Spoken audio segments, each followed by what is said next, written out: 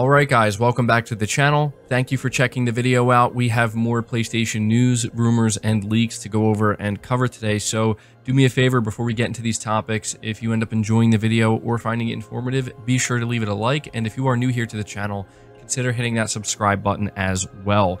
We're starting here with some significant announcements that were made yesterday during Sony's CES 2023 conference. The first being Project Leonardo, reading from PlayStation Universe. During Sony's CES 2023 presentation, we got our first look at Project Leonardo, what Sony calls a highly customizable accessibility controller kit for PS5. A PlayStation blog post that went live shortly after its reveal goes into greater detail than Jim Ryan did in his time on stage at CES 2023, but the high-level takeaway is that this is potentially Sony's first massive hardware leap forward for making its games truly accessible to all players.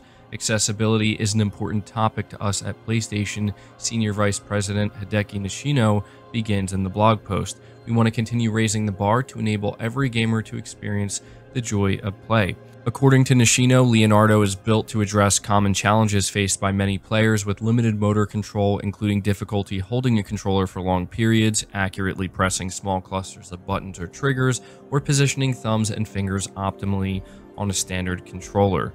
Project Leonardo can be used in conjunction with a second Leonardo controller or a DualSense controller and is extremely customizable so that players can create the controller that is perfectly suitable to their needs. For now, the controller is still currently in development, says Nishino, and that Sony continues to gather valuable feedback from the community. So this isn't a product that you can buy yet, but this is, Sony coming out and letting everybody know that it's something they're working on, and you have to assume they're getting closer to the finalized product here. But, you look at all of the accessibility settings that PlayStation Studios includes in their games. They've been winning awards for going what is truly above and beyond to just, go all out with the accessibility settings. I think it makes complete sense for them to now do the same thing from a hardware level. From the software perspective, Sony's been doing an amazing job with accessibility, and to see them now jumping into the hardware side of things makes complete sense, and I think this is great. So let me know your thoughts on that. Next up, we have some news regarding Gran Turismo. One of the things that Sony announced during their CES conference is that Gran Turismo 7 is going to launch with PlayStation VR 2, and it will be a free upgrade to anybody who already purchased GT7 and also picks up PlayStation VR 2. And I think that this is a great announcement to a lot of people. This is huge. To a lot of people, this means the difference between maybe passing on PSVR 2 for now and immediately picking it up. I saw quite a few people for months saying that, where's the GT7 PSVR 2 reveal? It feels like this is just something that needs to happen. And, it did come a little bit late here, but it's awesome to see that GT7 is going to be playable on PSVR 2. I have to admit, even as somebody who's not necessarily a Gran Turismo player, this is quite appealing to me. So let me know if, you're somebody who plays GT7, if this is going to be your reason to buying into PlayStation VR 2. But on top of that, we got our first look at the upcoming Gran Turismo movie, and I have to admit that there was a bigger presence at CES with this movie than I was expecting. Now, we didn't get our first trailer, but we got, a couple clips of what the movie's going to look like. David Harbour and Orlando Bloom are talking about it. And you can kind of tell that Sony's putting a lot into this. And I have to admit, when I first heard about a Gran Turismo movie, I kind of just shrugged and was like, okay, I guess. But after, hearing them talk about it and how it's based on a true story, and they're really going above and beyond to try to make this a great movie, I'm sold. Based off of what I saw so far and what I heard, I gotta say that I'm actually looking forward to this Gran Turismo movie, and it's interesting. I would have never thought that this is something we would be talking about, but here we are. So yeah, let me know if you're interested in the Gran Turismo movie. Next up, we have a couple of big topics talking about The Last of Us. First and foremost, we got a new piece of concept art for the upcoming ambitious Last of Us multiplayer game. And Naughty Dog did let us know that they are going to be talking more about this game throughout 2023. They have more information that they're going to be giving us. I would assume a full-blown reveal is coming. And, you know, this art looks really good. This is the second piece of concept art. We're getting something else that I want to talk about that is really important, is that when they talked about this multiplayer game, they made it clear that this is going to be a fresh new experience from the studio, but one that is, quote, rooted in Naughty Dog's passion for delivering incredible stories, characters, and gameplay, end quote. So it's pretty clear that a big part of the Last of Us multiplayer game is going to be the cooperative aspect and, you know, storytelling, new characters. These are going to be components of this multiplayer game. It's not just going to be like a PvP game of some kind. So I figured this was worth mentioning because I think a lot of people were wondering, you know, if that's going to be a part of this upcoming Last of Us multiplayer game. It absolutely is. Now, the other thing that Naughty Dog revealed is that the Last of Us series has now shipped or sold more than 37 million units to date. So obviously a juggernaut franchise here. But on top of that, they did tease that they're going to have some surprises for us throughout 2023, making it clear that we can expect some things from them that will, you know, hopefully get people excited. So in general, you know, Naughty Dog just wanted to, I guess, kind of set the stage for what we can expect in 2023. And for me personally, out of everything that Naughty Dog may be doing this year, this Last of Us multiplayer game is the thing that's really on my radar. I can't wait to see it. It's going to be very interesting. But we also have Neil Druckmann seemingly teasing a part 3 for The Last of Us, which is interesting because we just covered how he was telling people not to really buy into the insider rumors or reports. And the latest insider report we got was, you know, somebody saying that they're working on The Last of Us Part 3. So, you know, I kind of assumed that's what he was referring to. I guess not, because according to Neil Druckmann, he thinks there's more story to tell when it comes to The Last of Us. So this was done in an interview with The Hollywood Reporter, and when speaking about the possibility of the third game, that's literally all he said. He just said, I think there's more story to tell. Now, he doesn't really go any further than that. He doesn't explicitly say, like, yeah, we're working on a part 3.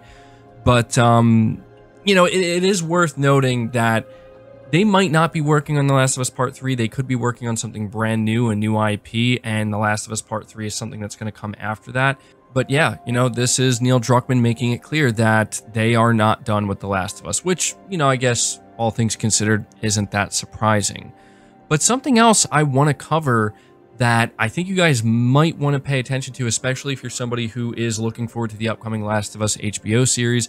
Apparently, Season 2 of this show is going to cover part 2 of The Last of Us, which maybe doesn't sound that surprising on the surface, but I do think that quite a few people were thinking that if they do a Season 2 or 3 of this Last of Us HBO series, they might go in a different direction.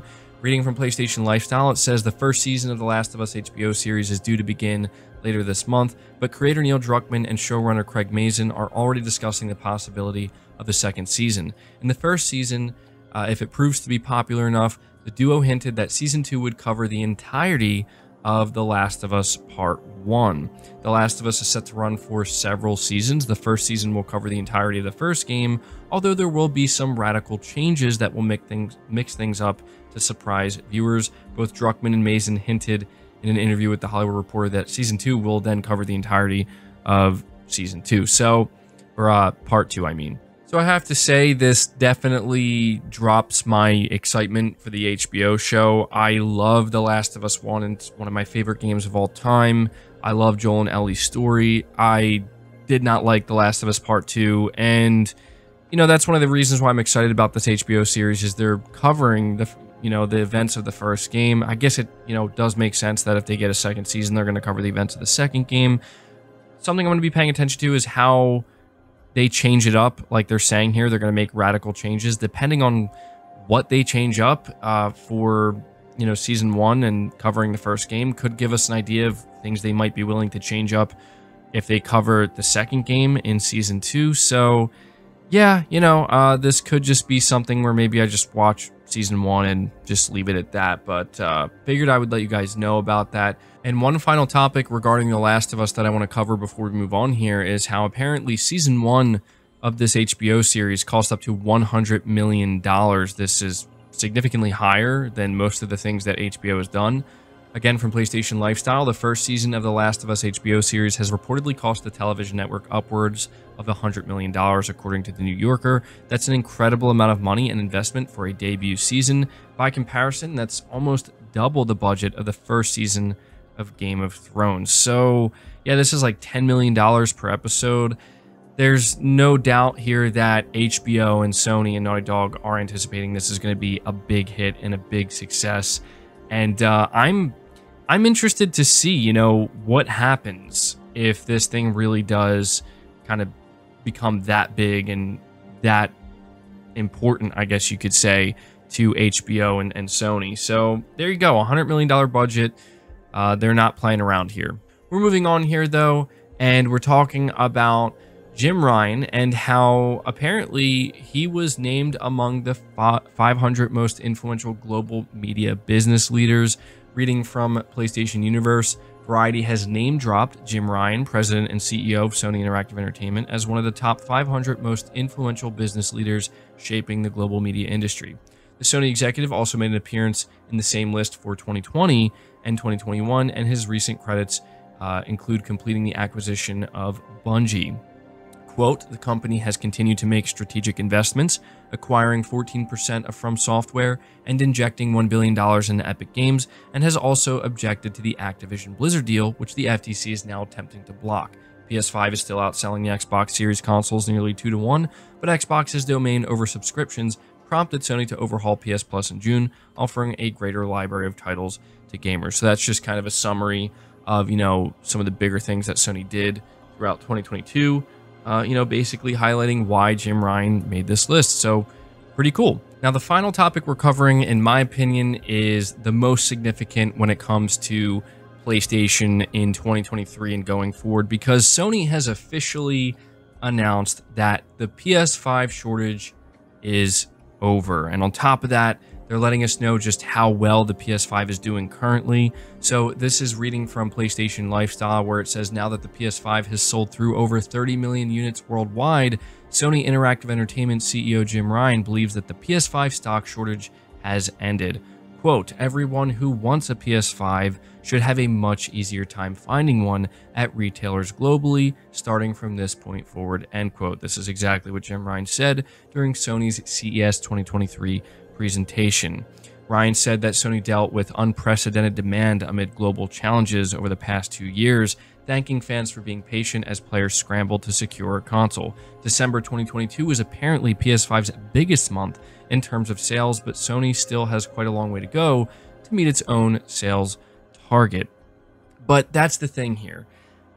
It's one thing when we hear analysts kind of speculating that the shortage is coming to an end. It's one thing when we see the PS5 coming out on top, you know, a couple months in a row, and we look at that data and assume that the shortage has finally come to an end. But it's another thing entirely, in my opinion, when Sony themselves has finally come out and announced to everybody, especially at the beginning of 2023, that, hey guys, you know, we're able to produce enough PS5s now. Anybody who wants one is going to have an easier time getting one, and there should be no problems. To me, this is great news, because as somebody who has been covering the PS5, even leading up to its launch, I can tell you that this has been a really bizarre and in some ways rough start to a new console generation. It's one that is very abnormal, one that has hit many roadblocks that were, you know, not necessarily Sony's fault, not anybody's fault, but just unexpected things that happened.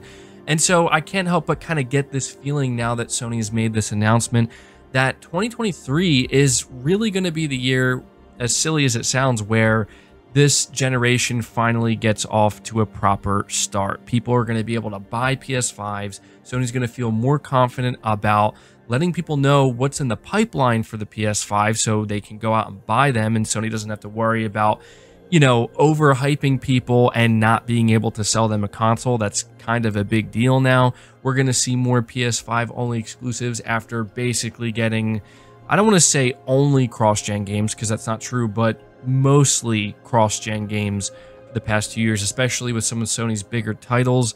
All of that is, finally coming to an end. And as, a PlayStation enthusiast, as a PS5 player, I am very excited about that. It tells me that things are really about to ramp up in a big way. And also, PS5 reaching 30 million units sold, I'm going to say, everything that Sony has encountered since the launch of the PS5, I'd say that's a pretty incredible feat.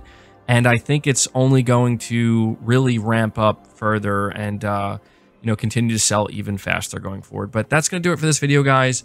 I hope you did enjoy it. I hope you did find it informative. Leave it a like if you did. Subscribe if you're new. Hit the bell notification icon. And feel free to share the video out on top of all that. But until next time, guys, take care.